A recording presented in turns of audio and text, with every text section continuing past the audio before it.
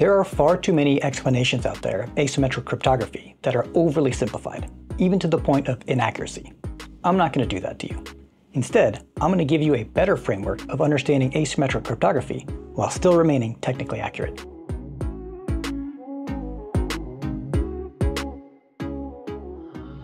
Asymmetric cryptography is a set of mathematical operations that can be performed with one key and either verified or undone with another key. Generally, with asymmetric cryptography, one of those keys is going to be kept secret and not shared with anybody. We'll refer to that key as the private key. Then, the other key involved in the operation will be shared with anybody that wants it, and that key will be referred to as the public key. Now, here's the thing you have to understand about these keys. Those keys are not necessarily a single value. If you think about it, the math involved to do something with one key and undo it with another key entirely is probably pretty complex. Often, when you're doing something with one key, it's often multiple calculations with multiple values within an operation. So when we refer to the private key or the public key, that doesn't necessarily have to be a single value. A better way to understand it is like this.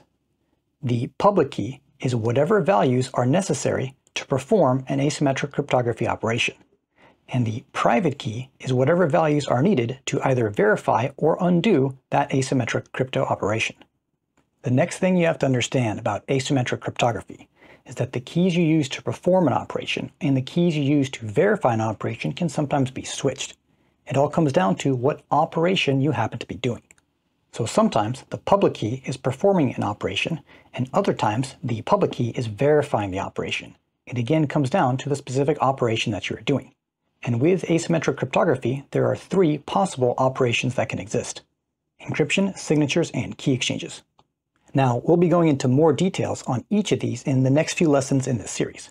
But for now, I just want to give you a high-level understanding of the point that I was trying to make. Let's focus on encryption for a moment. If you think about it, when you encrypt something, you only want the intended party to be able to decrypt it. So it doesn't make sense to do encryption with the private key, but undo it with the public key. So in the case of asymmetric encryption, the only thing that makes sense is to perform the operation with the public key and undo the operation with the private key. Signatures are sort of the opposite. With the signature, you don't want anybody to be able to sign something. You only want an individual user to be able to sign something. Think about your driver's license or your ID card or your passport. It should be only you that can sign that document. So with a signature, it only makes sense if the private key is performing the operation and the public key is used to verify the operation. Which brings us to key exchanges.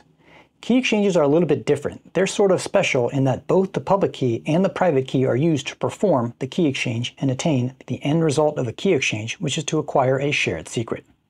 So in the case of key exchanges, both the public and private keys are used to perform the operation.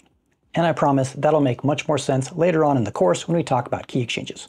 For now, I just want to really drive home the point that with asymmetric cryptography, the key you use to perform or undo an operation is dependent upon the specific operation you're doing.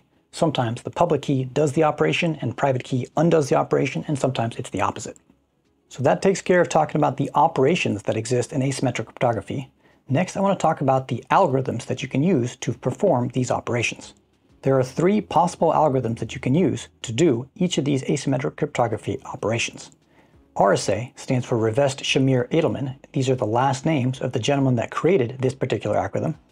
DSA is the digital signature algorithm, and DH is the Diffie-Hellman key exchange. But here's something else you have to understand about asymmetric cryptography. Not every asymmetric cryptography algorithm can be used for every single operation. RSA, in fact, is the only algorithm that can be used for all three operations. DSA is a signature algorithm. It can only be used to do signatures. There is no such thing as DSA encryption or DSA key exchanges. And Diffie-Hellman, as you can guess, is a key exchange algorithm. It can only be used for the purpose of key exchanges. You cannot do encryption and signatures with Diffie-Hellman. So that wraps up our introduction to asymmetric cryptography. Over the next few lessons in this series, we'll be looking at the operations and the algorithms that provide them in more detail. But that's it for this lesson. I hope you enjoyed this video. Thank you for watching, and I'll see you in the next one.